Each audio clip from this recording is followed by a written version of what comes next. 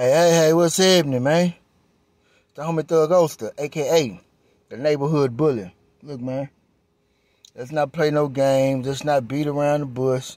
It's another one of those fuck your OG Fridays. And I'm saying fuck your OG if he doesn't genuinely support your agenda. If he doesn't genuinely support and encourage your passion, if he doesn't genuinely rock with you the long way, fuck him. This isn't a dictatorship. You know what I'm saying?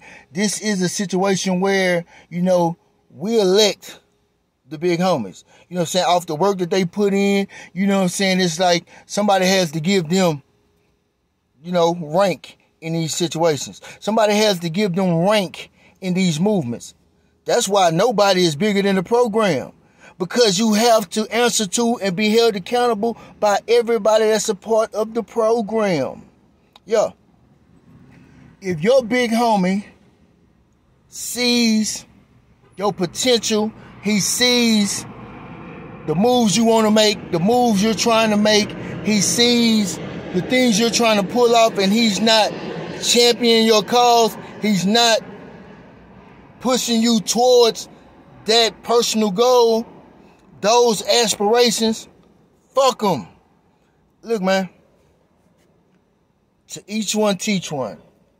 Even if you are not able to teach one, you should recognize and encourage and motivate and inspire them that's under us for greatness. For greatness. The only way this thing gonna keep rolling effectively, only way this thing gonna keep moving in the right direction, only way this thing is gonna become greater than what it is now is if we, the big homies, those with the influence, those with the voice, those with the mind, genuinely support the homies.